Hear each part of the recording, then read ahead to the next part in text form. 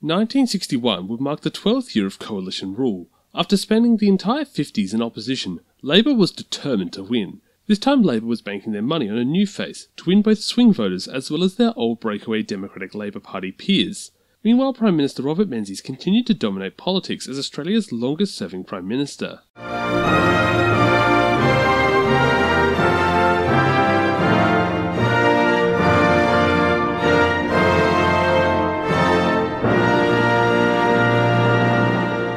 After the quick drop in the markets in 1958, the economy quickly recovered, and Menzies was yet again riding on a strong economy.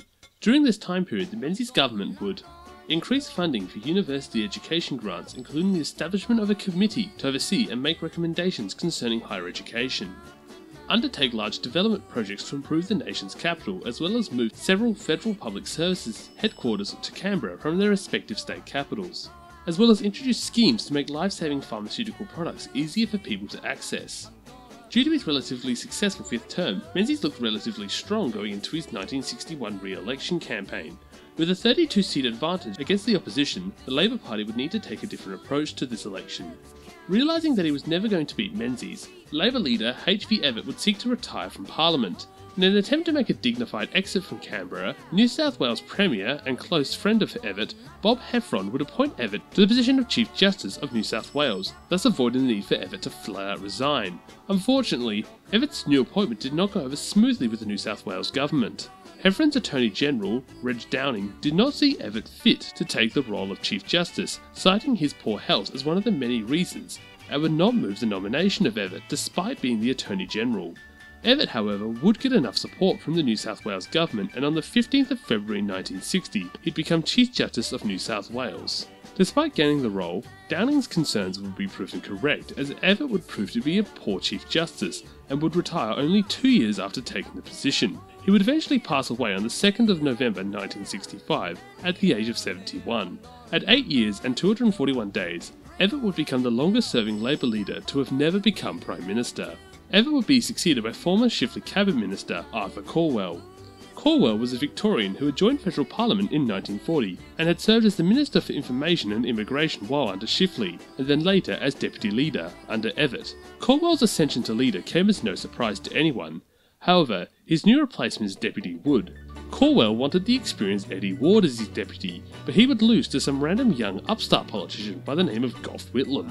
As a Roman Catholic, Calwell hoped to win back the support of the breakaway DLP members, who continued to gain strength across the eastern states of Australia. Upon taking the role of Labour leadership, he would immediately begin the early stages of discussion with the DLP to bring the two parties back together. However, by the time the 1961 election came around, the two parties remained divided, and the DLP would continue to funnel votes to the coalition. For the first time, what must have felt like years, Labour had several events turn out in their favour. The first was a small recession that hit the nation right around the election. This saw a small amount of public support swing away from the coalition and towards the Labour Party. The other was a shocking endorsement for the Labour Party from the Sydney Morning Herald, a newspaper company which had almost exclusively supported the coalition. With the positive turn of events, Calwell would push a strong campaign, hoping to finally topple the 12-year-old Menzies government, and with that, the election would occur on the 9th of December 1961. And the winner was... Initially it wasn't clear who had won. A substantial swing of 4.6% in the two-party preferred saw seat after seat across the country fall to the Labour Party, and it looked like Calwell might have finally succeeded in toppling the 12-year-old coalition government. Eventually it came down to 2 seats, Bruce in Victoria, named in honour of our 6th Prime Minister, and Moreton in Queensland. Bruce would narrowly be retained by future Liberal leader Billy Snedden, thanks in part due to DLP preferences, and the QLP voters would help James Killen retain Moreton for the coalition. And thus, Menzies would retain 62 seats along with the Prime Ministership, despite for a third time losing the two-party preferred at 49.5, and you thought America was bad.